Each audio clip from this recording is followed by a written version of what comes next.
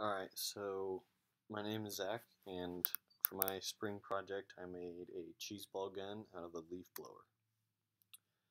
Um, so I obviously used a leaf blower and PVC to make this, and my idea behind it was I wanted to work less with electricity and just kind of work more specifically with my hands and putting things together, not necessarily using soldering or anything, and just to continue my building skills and further my knowledge.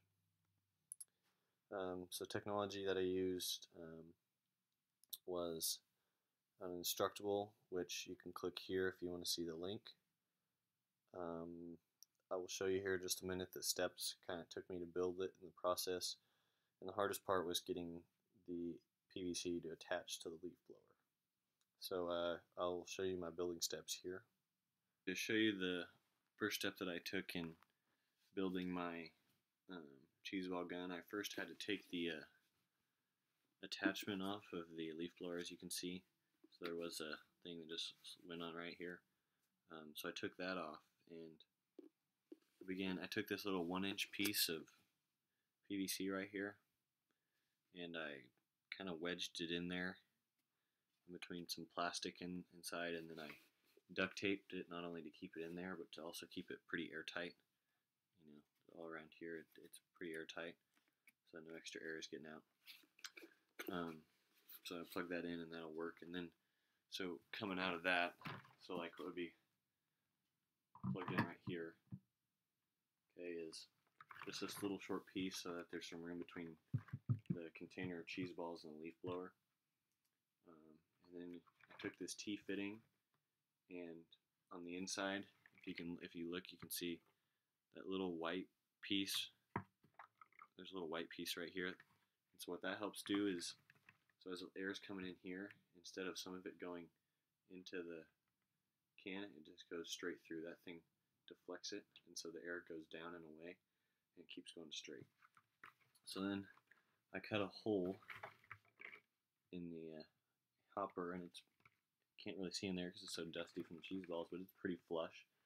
And I just put some super glue and hot glue around that to keep that airtight.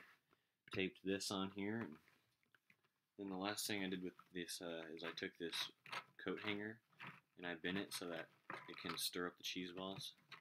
And there's not many in there right now, but you can see it moves the cheese balls around. And then the last piece to the puzzle is I took this other PVC thing about 2 feet long, and that just goes on the other end. So when I put it together,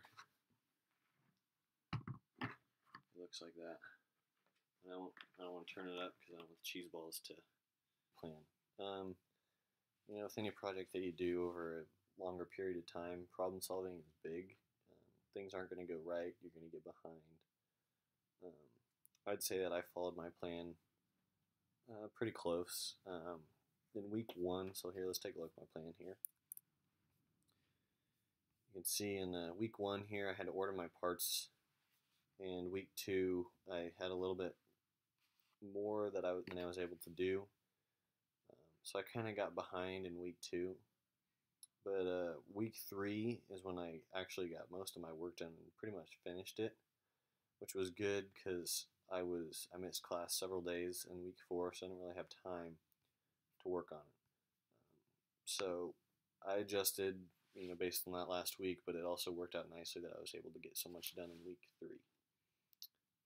So now I'll show you a video of me shooting my cheese ball gun.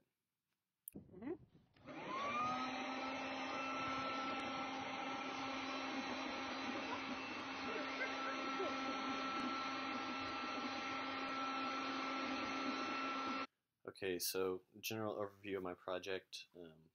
As with any build project, you're going to need to be able to think on your own because whatever schematic you use, it's not going to work exactly for you.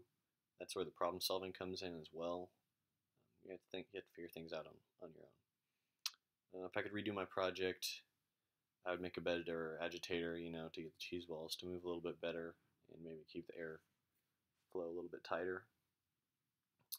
The biggest success of my project was plugging the leaf blower in and turning it on and the cheese balls firing out.